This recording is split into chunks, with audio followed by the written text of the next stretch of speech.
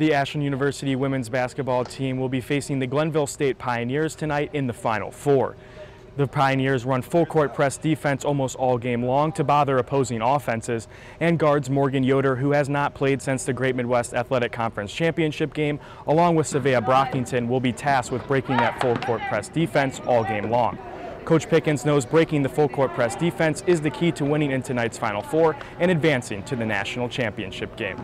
Glenville State's going to press from start to finish, make you play really fast, and taking care of the ball is going to be huge. While the press is important, having playmaker Morgan Yoder back against the Pioneers may be even more important. After her rehab, she has a chance to play in the Final Four in her second season with the team.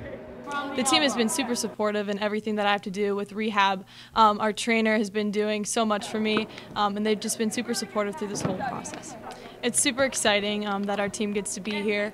It's something that I've dreamed of as a little girl, getting to play college basketball, and to make it this far has been great. Tip-off for the Eagles and Pioneers is set for 9:30 p.m. Eastern Standard Time.